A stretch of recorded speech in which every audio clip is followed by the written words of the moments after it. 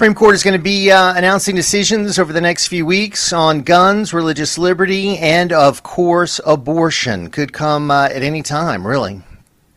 It'll happen within the next few weeks. So the question is, what will be the reaction? Biden is predicting a, quote, mini revolution, which is typical of him to say things that are incendiary.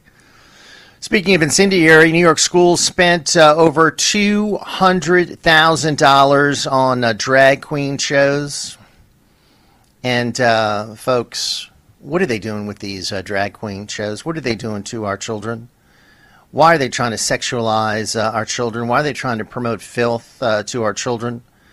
Hey, if you're an adult and want to participate in that, that is fine. But a child should not be exposed to that kind of material, that kind of quote-unquote entertainment. Again, protect our children from the mandates, from the sexualization, from CRT.